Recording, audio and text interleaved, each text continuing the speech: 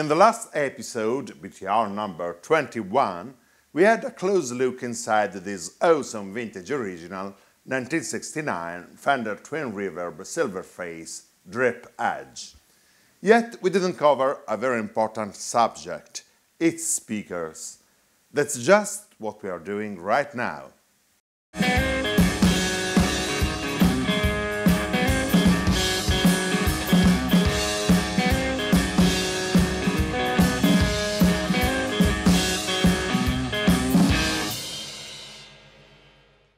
Fender amplifiers came with different speaker alternatives. In fact, the speakers were made by external third-party companies and licensed to Fender as original parts. The original equipment manufacturer, or OEM speakers, found in vintage Fender amplifiers over the years were essentially made by 5 different companies: Oxford, CTS, Utah, Jensen and JBL.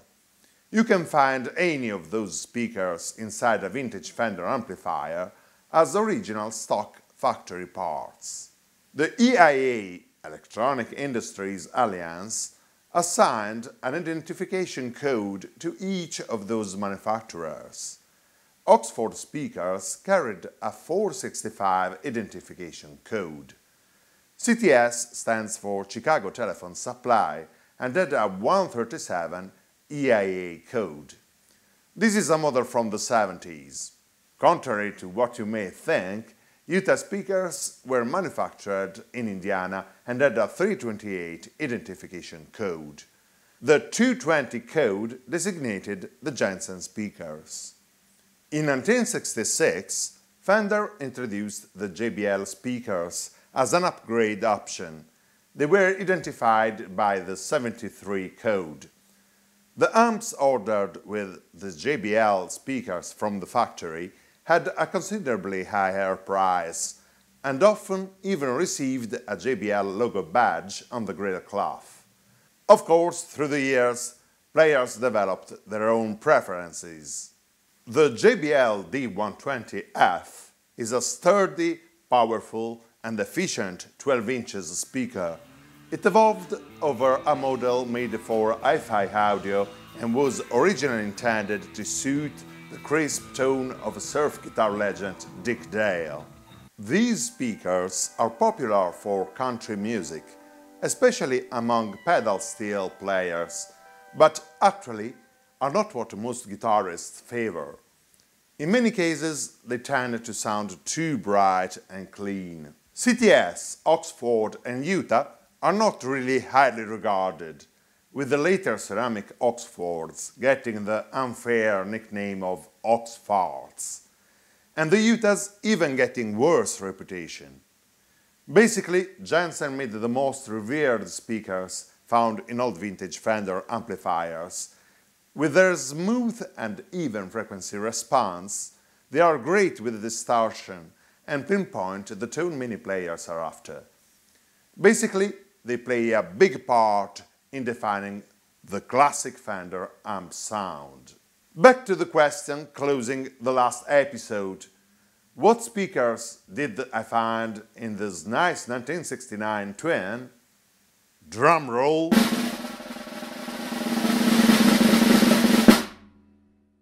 They're Utahs. This means that now I'm so much tempted to upgrade the speakers of my Twin Reverb with a pair of Jensens. The Jensen Speakers Company was founded in Chicago in 1927 by the Danish-American engineer Peter Jensen. He had co-invented the first modern loudspeaker in 1915 and created other important innovations, such as the first PA system. He is even considered the first DJ. Starting from the 40s, the Jensen musical instrument speakers were featured in the amplifiers of many major companies, such as Ampeg, Gibson, Supro, Magnatone and Fender. In 1967, the CBS management stopped sourcing Jensen speakers for Fender amplifiers. This entailed the decline of the original Jensen company, which eventually stopped the production in 1972. The Jensen speakers became much sought after in the vintage market. This, in 1996, led the Italian company Sica Altoparlanti, located in Senigallia, to revive the Jensen brand.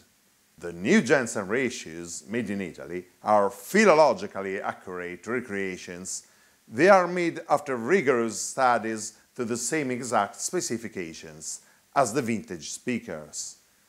This was not an easy task, since the precious technical information kept in the original archives went lost through the years. Therefore, a reverse engineering process was carried out to keep design and materials as close as possible to the original speakers made in Chicago. The gratifying result is that Fender, for about 20 years now, started again to adopt the Jensen speakers in their top-shelf amplifiers. Many speakers carry date codes on the frame to identify the manufacturing date. In this 6-digit code, after the company's specific EIA code, which in the case of Jensen is 220, we find the last digit of the year and the 2 digits of the week of manufacture.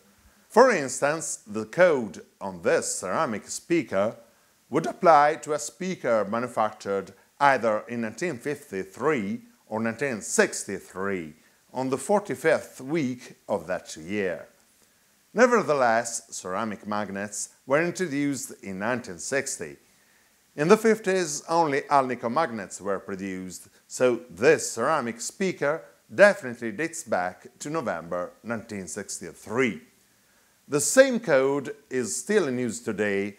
It is now a 7-digit code with 2 digits indicating the year more clearly. So, do I need to dive into the troublesome vintage market to find a couple of original Jensens, or can I trust the contemporary ratios? Years ago I had a fabulous vintage original Jensen Pin 12N speaker from the 50s. When I came across its ratio, I could definitely recognize the character of the original speaker. So I decided to test in my twin a couple of brand new Jensen C12N ratios.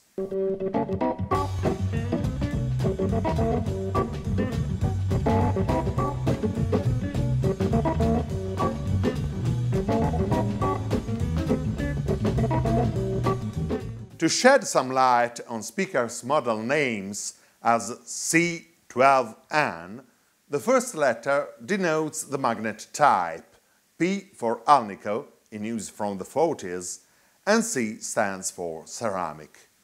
The following number indicates the diameter of the speaker, in this case 12. The final letter designates the magnet weight in direct proportion to the power rating. R is about 25 watts, Q 35 watts and 50 watts, and K 100 watts. The Jensen C12Ns were the speakers that typically came fitted in the vintage blackface twin reverbs from the 60s, so they are a historically correct upgrade and ideal match with the classic twins circuit. The current 65 twin reverb ratio comes with C12K speakers with top power rating for even more headroom and volume, but actually a highly efficient speaker in a powerful amplifier can prove to be a double-edged sword, as we'll see in the next episode. But wait! Before proceeding with changing the speakers in my 1969 twin reverb, we must recognize that the vintage original Utah speakers, as we heard them in the last episode, didn't sound bad at all, did they?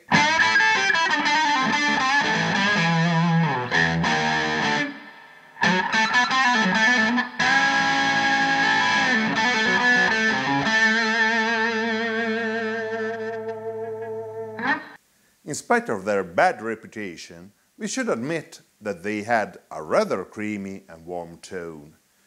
So, when you're planning to upgrade your gear, before taking chances of wasting money, time with useless and unsuccessful modifications, I think that first you always have to ask yourself what improvements are you after tone-wise.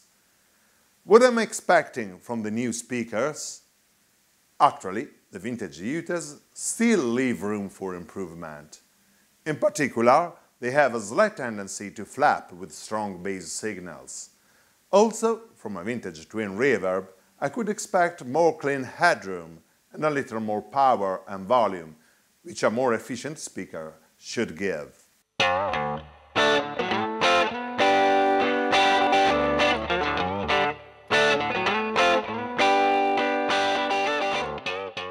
To do a scientific test, we have to keep as consistent as possible the input signal. Therefore, I decided to record a couple of loops with different tonal characteristics to be reproduced through the different speakers.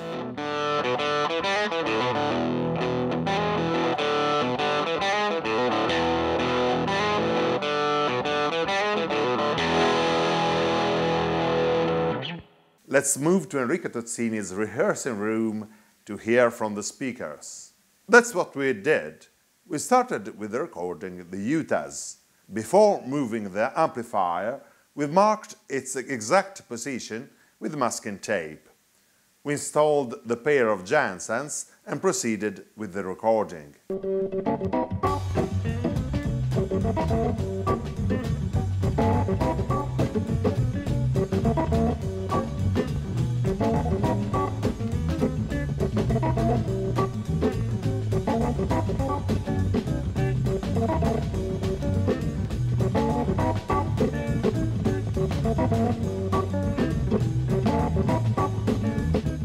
As always, Enrico did a great job.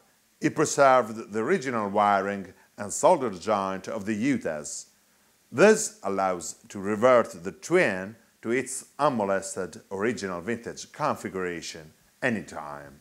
Enough with words.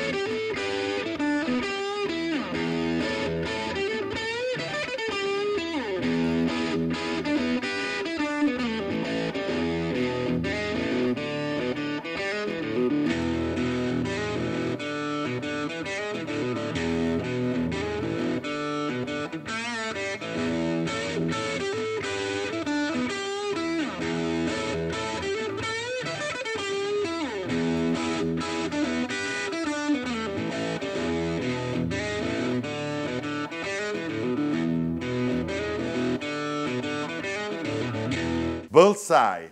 I heard exactly what I was hoping to find out. The Jensens have a great balance.